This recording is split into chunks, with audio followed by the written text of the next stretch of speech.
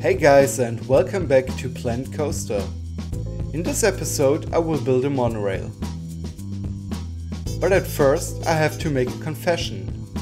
This episode is not about how I lay down a monorail in my park, but about how I pre-built the monorail track and its cars.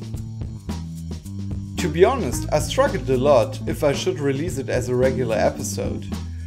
But I think it belongs to the series, and you guys would have asked me where the monorail came from when it suddenly appears in my park.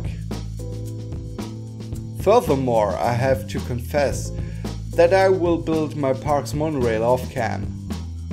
Because even though it's not that hard to build, it's very time consuming, since you have to be quite precise to put those pre-built pieces together. And I guess nobody wants to see me putting down the same pieces over and over again and drag them into the very right position. But now let me talk about the monorail. I wanted to connect the parking lot to both the park entrance and the resort, and decided that the monorail would be the best choice to do so.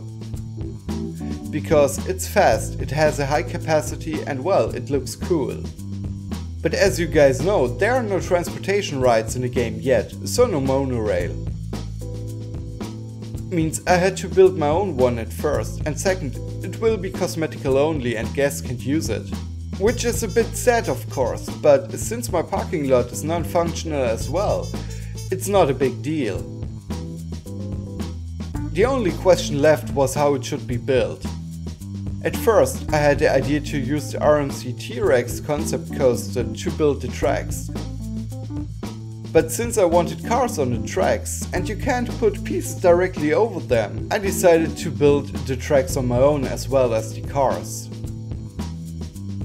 Oh yeah, there's one more thing before I leave you. The monorail and its tracks are on the Steam Workshop right now. Both are modular and quite easy to use, so go check them out. Links are in the description below, or just search for Monorail on the workshop.